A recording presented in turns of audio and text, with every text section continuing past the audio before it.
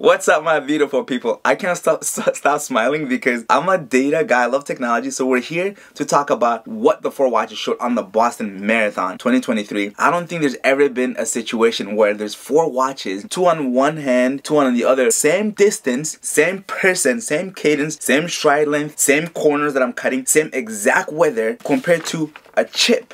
So let's get straight into it, my beautiful people. For those who are new, HellahGood here. I've been running every day since May 15, 2017. Ran across the US, LA to New York City. Did my first 100-mile race back last August. About to do my second 100-mile race coming up in June, Western State, the oldest 100-mile foot race. And we did Boston Marathon. So let's go, baby. I wore 4 different watches, starting with the Apple Series 7. That was on my left wrist. And then we got the Apple Ultra, game changer for Apple.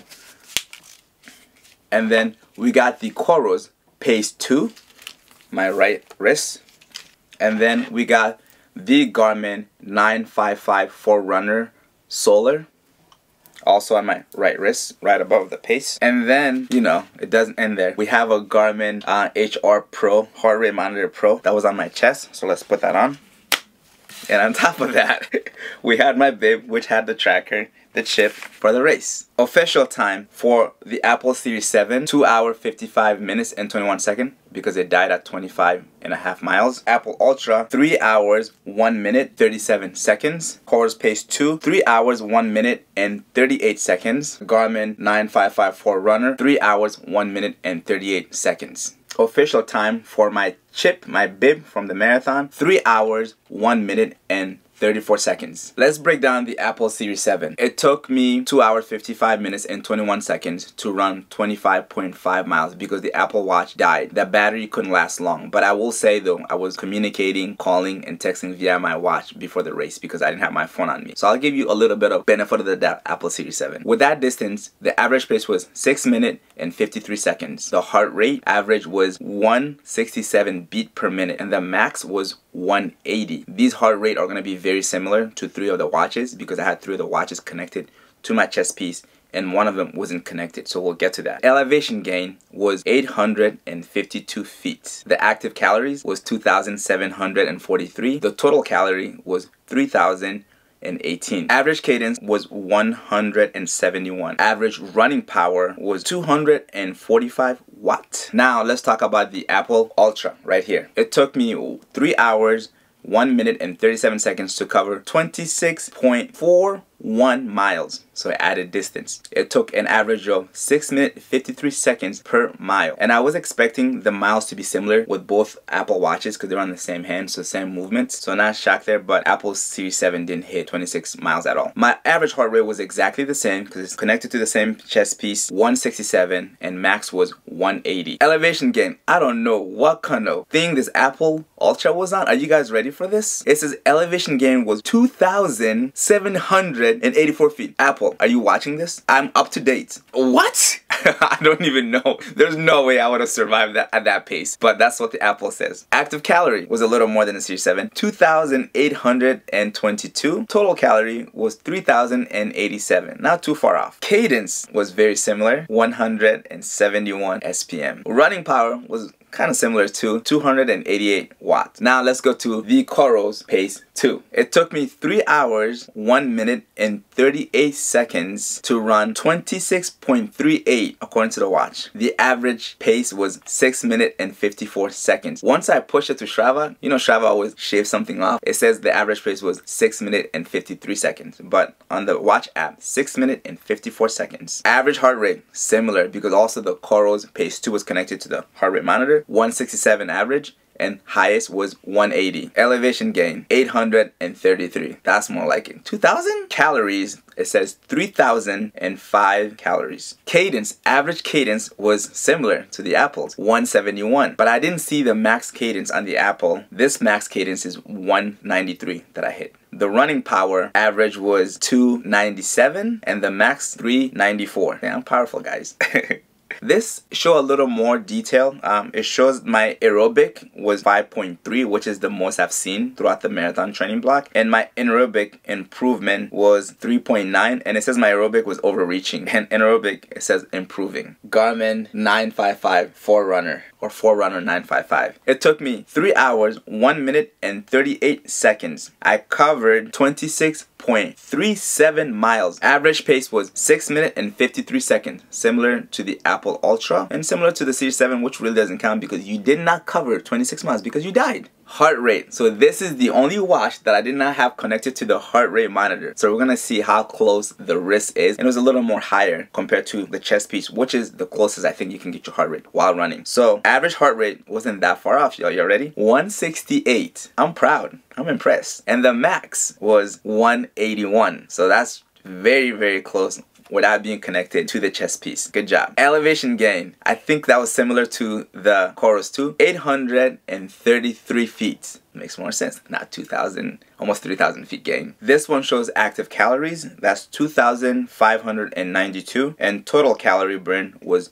2,850. It shows also sweat loss, which is 3,028 milliliter. I don't know if the other watches do, but I just didn't see it in the app, or maybe I didn't go deep into it. So let me know in the comments below. Average cadence, very close to, everything is actually exactly the same. 171 SPM, and max cadence was 191 SPM. Running power average was insane, 406 watts, and the max was 564. I don't know what that is. Is that Eliud Kipchoge pace or something? I don't know what that is. That is the biggest I've ever seen in any of my data with wearing 4 watches for like how many years now. This watch said I hit overreaching with aerobic 5.0, but anaerobic 0. What? I was running that fast? I didn't gain any anaerobic power? Any improvement in there? Very interesting, to say the least. This is interesting because it says actually total time was 3 hours, 1 minute, 44 seconds. Moving time is 3 hours, 1 minute, and 38 seconds. That's similar to the Pace 2. Elapsed time, you guys know, if you stop the watch, I didn't do any of that. Or like if you're wasting time, it's a background recording. That's also the 3 hour, 1 minute, 44.